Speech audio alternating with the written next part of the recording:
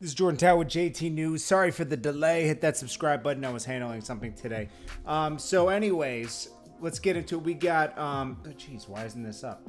Okay, well, Lil Bibby, let me put this up. But Lil Bibby reacted to Juice WRLD. Now, Juice WRLD was signed to Lil Bibby. Lil Bibby actually brought Juice WRLD over to the label, and he put him under his label. So obviously it hurt him more than anybody. Now he said, "Rest easy, little brother, young goat, most talented I have ever witnessed. You will be missed. Watched you take platinum records. You're gonna miss you freestyling around the crib all day, even though that got irritating. Most genuine person I've ever met. Love you, brother." Then he also said, "Craziest kid I've ever met. Just had to talk you out of spending $500K on a 1.5-day trip to Tokyo. He ended up spending $200K, but that was better than $500.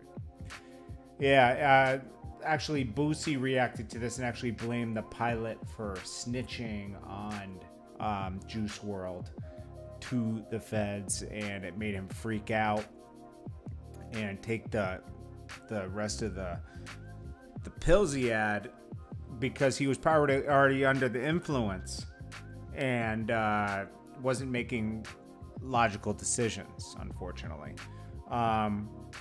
Anyways, man, then Boosie, speaking of Boosie, he got a bunch of money, a bunch of jewelry stolen from his car today. $50,000 worth of jewelry from his car. That's crazy. I don't know what he was doing. He was at Pappadeaux's Seafood Kitchen in Atlanta. So this happened in Marietta. His car was parked outside. Unguarded, thieves were able to make their way out for the necklace and the rapper's rings. A witness on the scene noted that it was a man who smashed the windows and on the set of an alarm before taking stuff out of Boosie's whip. Jeez. Anyways, that's it for right now. I got some more news, Tekashi and all that kind of stuff.